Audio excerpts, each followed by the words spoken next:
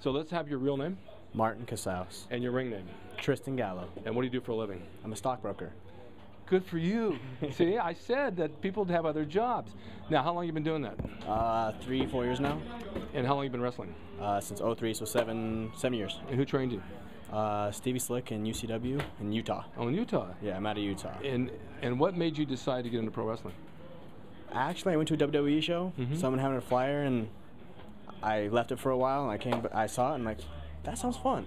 I'm graduated high school. I was a big high school athlete, and then had nothing to do after that. And I was like, that looks really fun. Yeah. Very showy, very, very fun, and it turned out to be just that. It is great. It absolutely is great. I started in '65 and was trained by Johnny Mae Young, the only woman that ever trained a guy.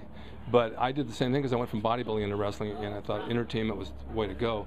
And now that you've been doing it, doing a lot of indie shows, right? Yeah. They're a lot of fun to do. Oh, yeah. There's no stress. No. No pressure like WWE. Nothing like that. But here's the thing I want to ask, because I get a lot of emails from kids who say that's their dream to become a pro wrestler. They want to be a WWE superstar. And we know how hard it is to become that. Yeah.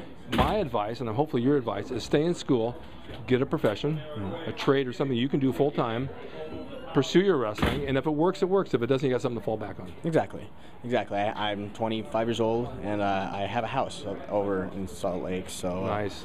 So I have something to fall back on. I have a pretty good life if nothing did happen, but it's always there. It's always a dream that you want to try to reach for. Well, absolutely. Do you have any aspirations going WWE? I do actually. Yeah. You have a good look for it. Yeah. Well, thank you. No, I mean, you know how it is. 1 out of 100,000 might make it, but if you have your sights set and you work hard and you have the look that you do, and that's the thing I tell these guys: look in the mirror when you call me. So some of them are really young. They don't go to the gym. They don't try to benefit themselves. You got to have the total package. Because if you don't have it, they're not going to look at you. Right. And you got to pursue that, because everybody seems to want the easy way in. They watch it on TV, they sit on the couch and think, oh, that's not going to hurt. The next question is, does the ropes hurt? Do the mats hurt? Yeah, they hurt.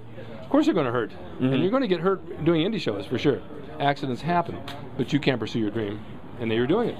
I am here. I actually am wrestling every week from now until April thus far. So good for you. So it's going to be fun. I love traveling and doing this. And meeting all these independent wrestlers is always a blast for me. Absolutely. All good guys. Oh, yeah, all good guys. Every one of them. Well, thank you very much. No problem. And I'll get Nikki and I'll have her send you a copy of the video when it's done. Okay. Okay. Cool. Thank you. Okay.